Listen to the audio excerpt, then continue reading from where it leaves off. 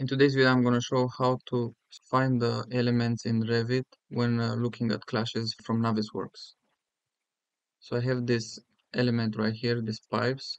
I can select any one of them. Let's say I'm going to select this particular pipe, and I want to see this window that it's called properties, and it has here a value.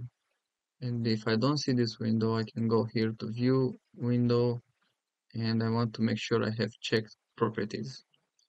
So like I said, I select the pipe, I go to value, right click, copy value, and I'm going to use Alt Tab and go to my Revit. And here in Revit, I'm going to go up here where it says manage, and I have something called select by ID. And if I want, I can just hold click and maybe drag this whole window somewhere here. So this way I can see it all the time.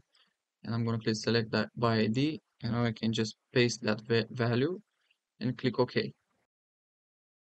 So when I did that, I just selected the item. But in order to see it, I can just type BX. That's the shortcut for box. Or you can just go right here. And when I do that, I can see that particular clash. And since this is a pipe and it has two connectors, if I go in my plan view, I can just look for these square dots and I can quickly spot it if I zoom out. So I know I have to work on this clash right here.